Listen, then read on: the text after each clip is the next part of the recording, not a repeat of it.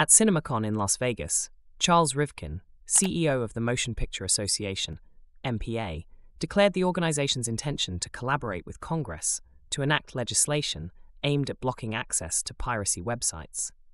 The MPA, which represents major Hollywood studios and oversees film ratings, is intensifying its efforts against piracy, citing it as a significant issue that results in substantial job losses and over $1 billion in lost movie ticket sales. Rivkin pointed out the alarming rise in piracy, with a 12% increase in visits to piracy sites since 2019, largely from the US and India.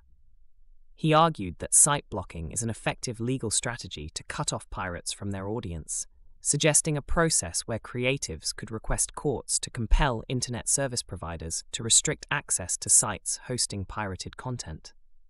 If you liked the video or got value from it, drop a comment with your thoughts. Thanks for being awesome.